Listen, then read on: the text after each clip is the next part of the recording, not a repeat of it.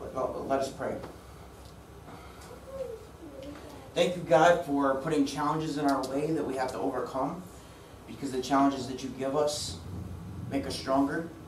They give us experience so we know how to handle things. They also help us to empathize and comfort those who have to go through the same struggles or similar issues in their lives.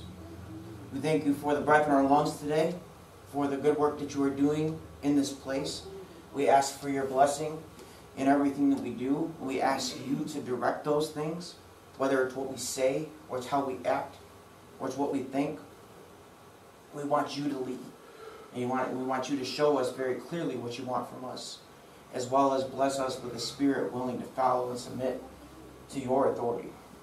I pray that you would make your word alive today, this morning, that you would bless the hearts that have come here today to hear your word with newfound knowledge, newfound hope, newfound confidence in their faith. All of this we pray in your name, Jesus. All God's people said, amen. I invite you now at this time to stand and join us in praising God. I'll invite you all to go ahead and have a seat. We're going to begin this morning with our look into a reflection upon God's Word with the book of Hebrews, chapter 1. While you find your place on page 566 of your church Bibles, I'll tell you a little bit about this chapter and some Bible background. One of the greatest and most remarkable facts about the Bible is its claim to be the Word of God. Man isn't claiming that this is the Word of God without evidence. When we say this is the Word of God, we are basing it on what the Bible itself claims to be. This claim comes directly from it. And did you know that in the first book of the Bible, Genesis, which is one of the history books within the Bible, uses the phrase God said 9 times in the first chapter alone? The Bible opens by making that claim, and it closes by making that claim in Revelation chapter 22, verses 12 through 21. Next slide. That passage reads in part, "Look, I am coming soon. My reward is with me, and I will give to each person according to what they have done. I am the Alpha and the Omega, the first and the last, the beginning and the end. Blessed are those who wash their robes, that they may have the right to the tree of life, and may go through the gates into the city." This is Jesus speaking to John about heaven. "I warn everyone who hears the words of the prophecy of this scroll. If anyone adds anything to them, God will add to that person the plagues described in the scroll. And if anyone takes words away from this scroll of prophecy, God will take away from that person any share in the tree of life and in the holy city, which are described in the scroll. He who testifies to these things says, 'Yes, I am coming soon.'" The phrase "the Lord spoke" appears at least 3,800 times in the New Testament. Genesis tells us about a tree of life in the Garden of Eden, the sustained life for Adam and Eve.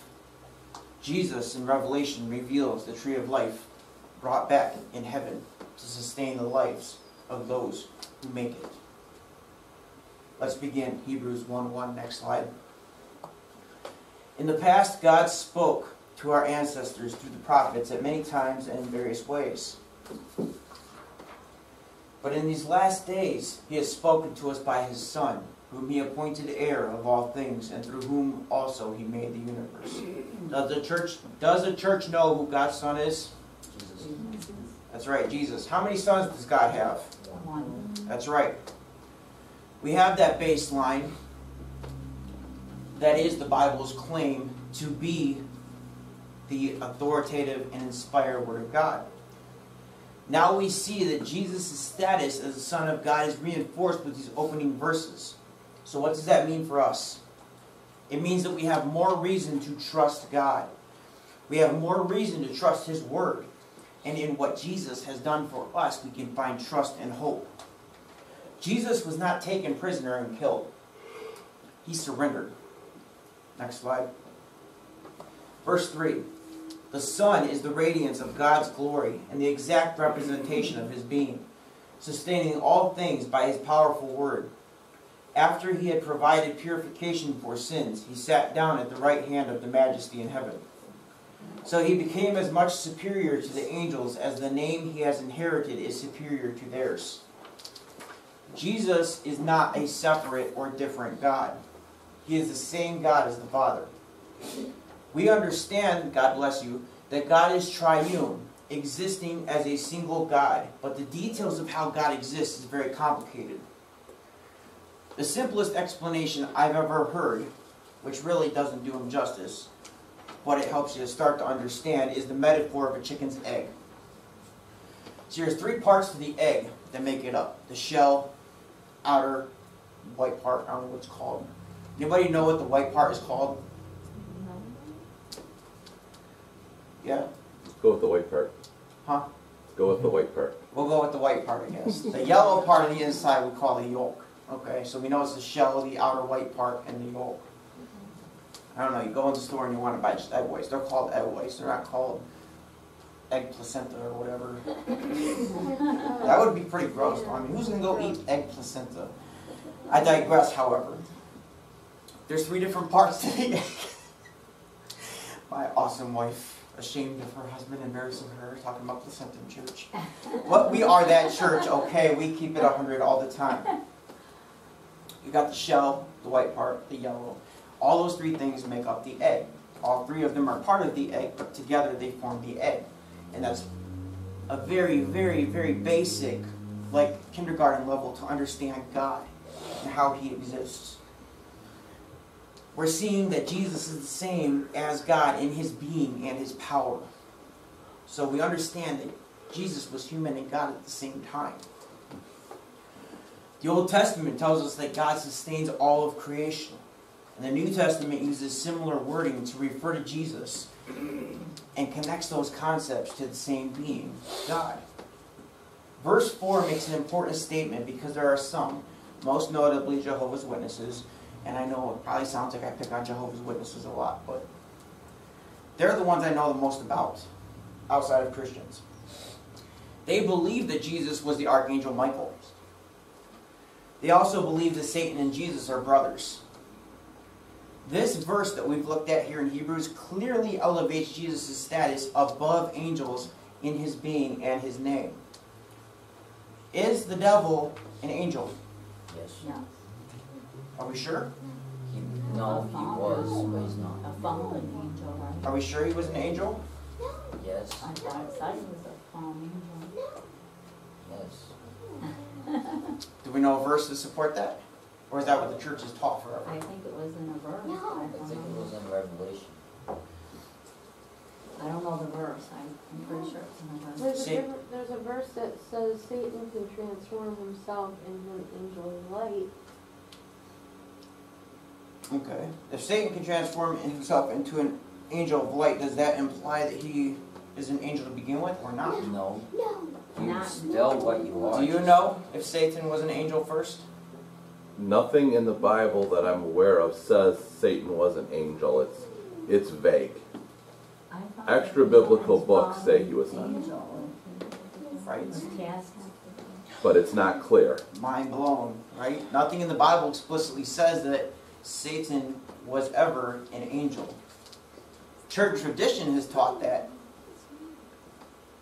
Now the angels followed him into leaving God and disobeying God. That's what you're talking about in Revelation there, Isaac, is the uprising. Are there more beings in heaven besides angels and God? Yes. Spirits. Yes. Because there are other created beings. When you read some of the Bible, especially in Revelation, you see some terrifying descriptions. And I mean, if we saw what an angel really looks like, we would be terrified. It doesn't look like that cartoon that we have been shown by people.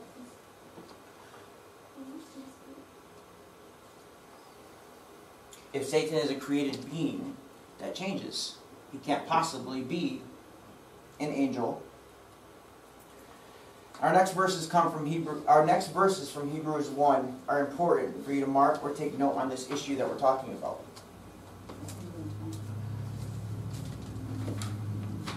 Next slide. Verse 5. For to which of the angels did God ever say, "You are my son, today I have become your father"? Or again, I will be his father and he will be my son. And again, when God brings his firstborn into the world, he says, let all God's angels worship him. That's Psalm 2:7, which we read 2 weeks ago. Next slide. Verse 7, in speaking of the angels, he says, he makes his angels spirits and his servants flames of fire. That's Psalm 104:4. But about the Son, he says, your throne, O God, will last forever and ever. A scepter of justice will be the scepter of your kingdom. You have loved righteousness and hated wickedness. Therefore God, your God, has set you above your companions by anointing you with the oil of joy. He also says, in the beginning, Lord, you laid the foundations of the earth, and the heavens are the work of your hands. They will perish, but you will remain. They will all wear out like a garment. Next slide.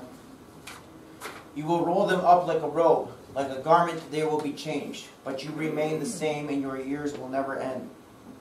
To which of the angels did God ever say, sit at my right hand until I make your enemies a footstool for your feet? Are not all angels ministering spirits sent to serve those who will inherit salvation? There's several quoted psalms here in this chapter besides the few that we pointed out. And maybe that's an indicator for the value of psalms. But does anybody disagree that this chapter is clearly establishing a difference between angels and Jesus? Saying Jesus is superior to the angels. Right, I'm saying, does anybody disagree that that's what this chapter says? No. Right? It's clear, isn't it? Everybody. So it makes you wonder, how does somebody come up with the idea that Jesus is Michael, the archangel? I don't know. I've not heard a good explanation. What I do know is that there are a few translations in the world that intentionally change things in the Bible to support what they think and what they believe instead of establishing their belief based on what the Bible actually says. We will dive, not today, into the near future, we'll dive into who Satan is. But for now, just know that it's one of those things, like rapture, that is never ever listed in the Bible explicitly directly. Let's now turn to Malachi 1, which you can find on page 453 of your church Bibles. While you find your places, I'm glad you know that Malachi means my messenger. Now this is the final book of the Old Testament, but it is also the 39th book of the 66 contained within the Bible. Next slide. A prophecy. The word of the Lord to Israel through Malachi. I have loved you, says the Lord, but you ask, how have you loved us? Was not Esau Jacob's brother, declares the Lord? Yet I love Jacob, but Esau I have hated, and I have turned his hill country into a wasteland, and left his inheritance to the desert jackals. Does God love everybody? Yeah. Let's reread verse 3. But Esau I have hated, and I have turned this hill country into a wasteland, and left his inheritance to the desert jackals. Does God love everybody? I guess not. He loves all of his people. Yes, he loves all of his people. Who are his people, church? Christians. Christians. Are you a Christian? You don't know? That's okay. Auntie Christina will help you understand that.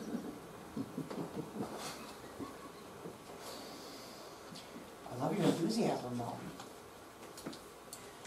So do you see in this passage more of this God says phrasing here?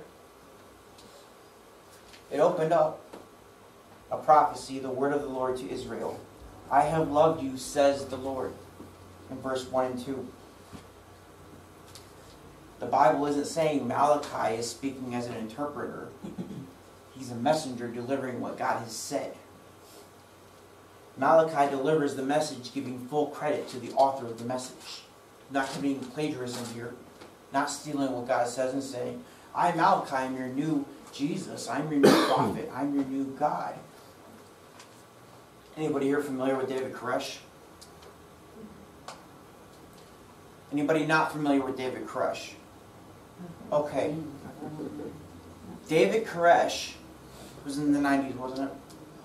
In the 90s, founded a cult called the Branch Davidians. Oh. The Branch Davidians compound in Waco, Texas, led to a huge altercation between them and the American government. David Koresh came along saying that he was a new prophet. He knew the Bible very, very well. And that was part of the way that he was able to manipulate people and get them to believe that he was a new prophet, that he was a fulfillment of Scripture. That's one of the main things you see in any cult. In anything that leads away from the Word of God is an individual standing up here saying, I am a new prophet, come to you to reveal something new that's not in here.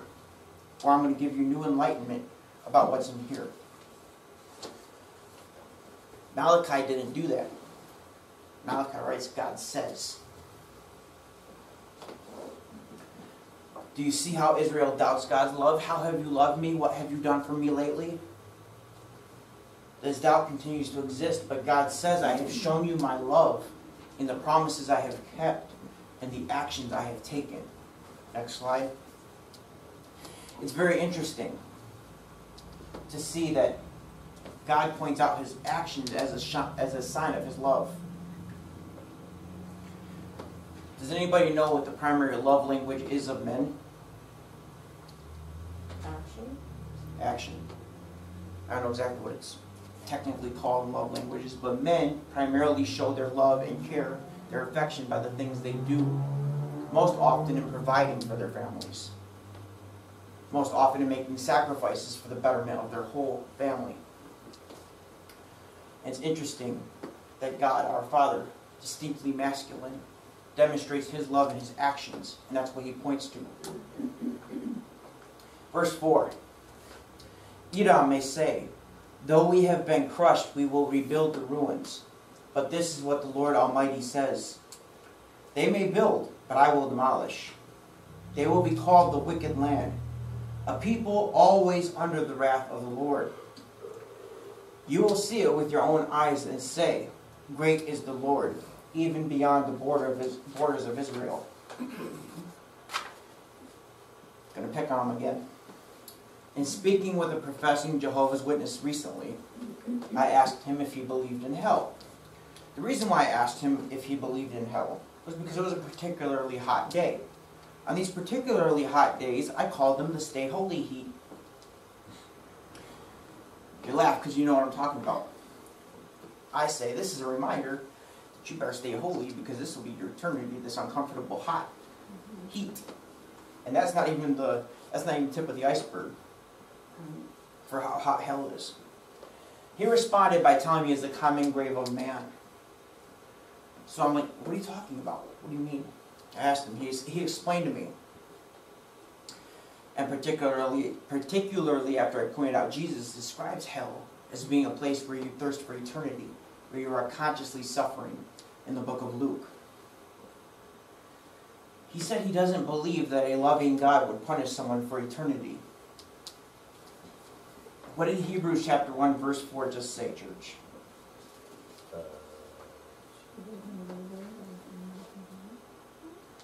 I didn't hear any. I heard somebody kind of talking quietly. I don't know who that was, but what did verse 4 say?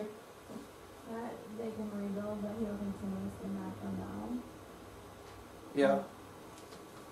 That they will be Demolish. always under the wrath of the Lord. How long is always? Forever. Forever. Eternity. Forever. Yeah. I love how smart our church is. We know so much. We deserve gold stars, right? Gold star here, gold star here, gold star here. Yeah, gold star, for sure. Always is forever, and God says they will be under his wrath always. So if they will be under his wrath always, shouldn't that extend into the afterlife? Reasonable. Does it say that explicitly? No, it doesn't, but it's reasonable, right? If God says you will have eternal life, that's always, right? Always and forever.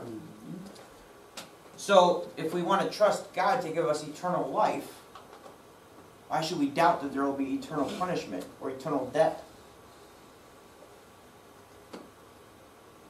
So whenever I hear somebody say something like, I don't believe a loving God would, I always wonder, what do you mean by love? How are you defining love when you tell me that you don't believe you're loving God will? Are you using your human standards, your heart, your world experiences to define love, to decide what a God of love is? Or did you go to the Word of God to tell you what love is and who God is, more importantly? Next week we'll begin to study the names of God. But we know today that God is righteous, and He's the God of justice. So how could justice exist without punishment? If there's no such thing as eternal damnation, then why did Jesus die? Why did Jesus need to make a sacrifice? Of course, if you don't believe in Jesus' authority or godhood, like Jehovah's Witnesses don't, they don't believe He was God, then none of that makes sense, and none of that matters. Part of the reason I'm not afraid to keep talking about this is because I know there's a Kingdom Hall right nearby within 10 miles. I also know that Jehovah's Witnesses spend about 1 billion hours plus a year spreading their content. So I always wonder, if hell isn't permanent, then one must believe in a sort of purgatory, a place where one can do their time for their crime. Or one must be able to work off their sin in this life. See, that type of thing is called works-based salvation. And even though we live and preach the biblical truth of bearing fruit and doing good works according to our faith, we are not preaching that good works save you, because that's not what the Bible teaches. We believe, live by, and teach that good works naturally flow from you when your heart changes, when you have been truly saved, also known as becoming a Christian. And that's because we believe the Bible's claim that the Holy Spirit will transform our hearts and that our lives will reflect the state of our hearts. Garbage in, garbage out. Treasure in, treasure out. Next slide, verse 6. A son honors his father, and a slave his master. If I am a father, where is the honor due to me? If I am a master, where is the respect due to me, says the Lord. Says the Lord Almighty. It is you priests who show contempt for my name. But you ask, how have we shown contempt for your name? By offering defiled food on my altar. But you ask, how have we defiled you? By saying that the Lord's table is contemptible. Next slide. When you offer blind animals for sacrifice, is that not wrong? When you sacrifice lame or diseased animals, is that not wrong? Try offering them to your governor. Would he be pleased with you? Would he accept you? Says the Lord Almighty. We, thank God, because of Jesus' sacrifice, don't have to offer animal sacrifices anymore. God makes a great point here, however, by pointing out that Israel wasn't offering the best and first to God. They were giving Him their leftovers. What good is a blind animal? It's not very good. What good is a blind horse?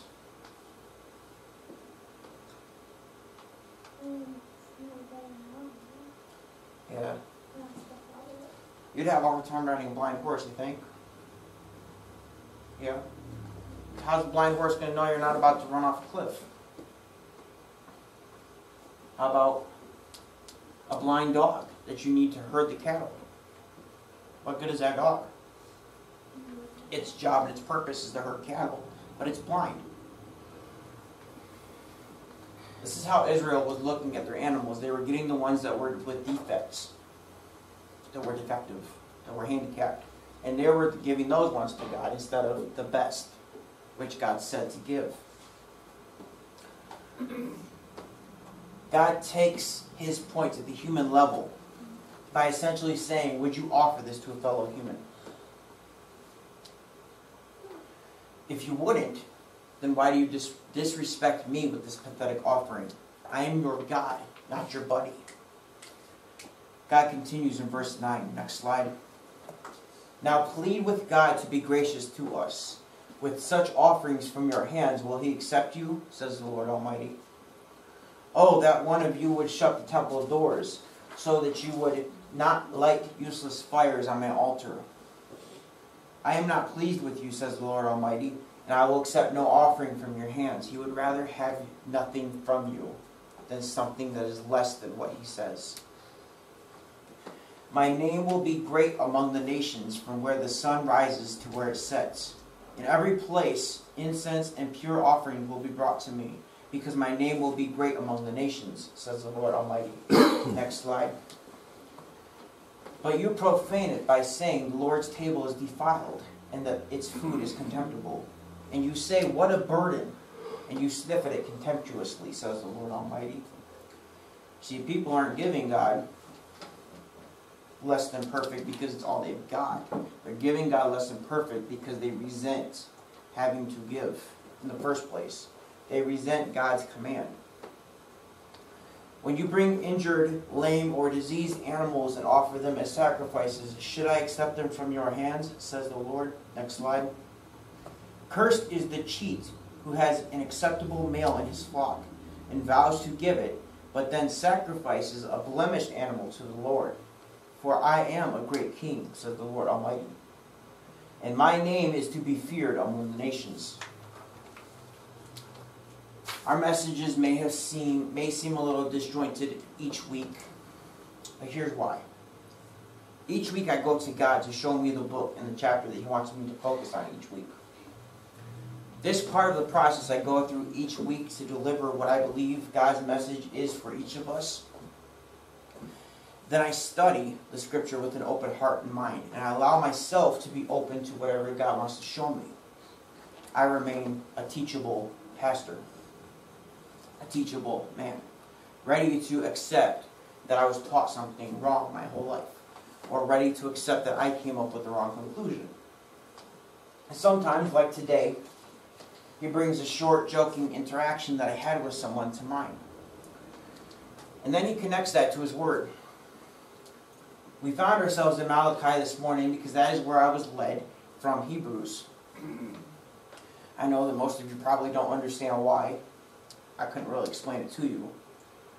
It's just where I went.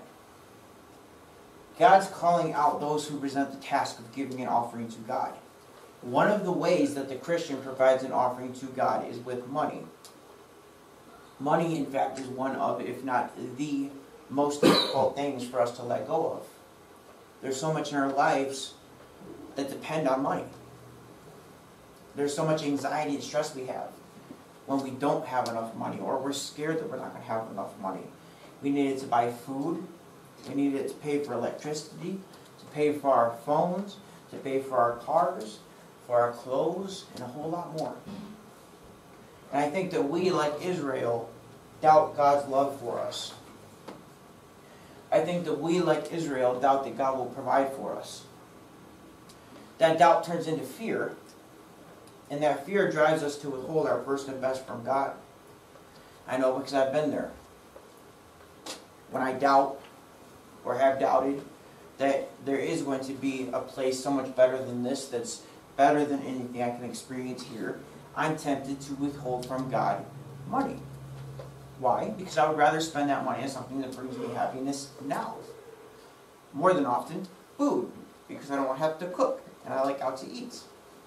Who likes out to eat? Yeah. I'm surprised a couple people didn't raise their hands. I knew who wasn't going to raise their hands here, but I'm surprised. So do I want to give up my latest trip to McDonald's because I decided to honor God with the money that He blessed me with? No, I don't want to. But sometimes you get tempted to. So I get that. And it took a long time for me to get to the point where I was able to be submissive to God in that area. And at first, I did it because I felt an obligation to. The thing is, God loves it when His people give with a joyful heart. Part of what He's talking about here in Malachi is that they gave with resentment. And resentment causes a rift and a problem in a relationship. So if you have resentment towards God, you're going to have distance between you and God. But when I took that step in that area and other areas isn't just about money. That's what we're talking about. I hate talking about money at church. But if God says we need to talk about it, we got to talk about it. Taking that step to faithfully give to God is a very scary step. But do you know what it says to God when you take that step? Anybody have an idea? You're telling Him with your heart and your actions that you're trusting Him. So do you want God to deliver in your life? Do you keep asking for God for stuff and it just seems like He's not coming through? That He doesn't answer? I'm not saying, hey, give all your money to the church and God's going to give you all the blessings in the world. Because my name is Michael Ross, not Joel Osteen. I'm saying that every step you take in obedience to God eventually pays off. Sometimes it pays off immediately. Sometimes it takes years. But if you want God to do something in your life, you have to surrender that to Him. You can't be like, I'm going off towards this thing that I want. God, make it happen. God, bless it. It's, God, what do you want for me? I want this thing here. God's telling me to go this way instead. Do I have the faith to go that other direction instead of what I want to do? Or instead of what I think is best? If God's tugging on my heart and telling me, you need to leave that job. And you need to focus on the church. I don't want to listen to you the first time, so I'm going to keep doing it. Leave that job. Go focus on the church. I'm too scared. I don't want to keep doing this. Leave that job. Go focus on the church. All right, fine. I finally understand. I'm going.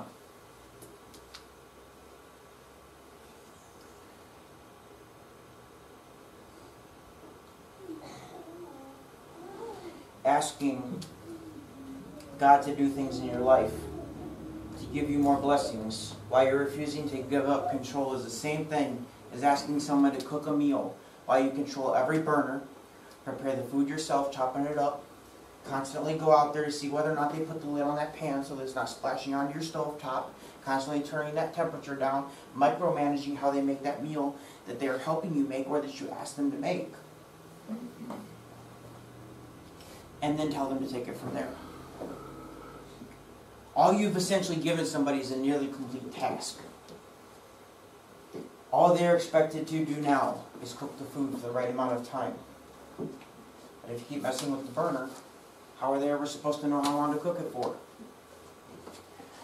So remember as you leave today that God is love. But that does not mean that He is all loving.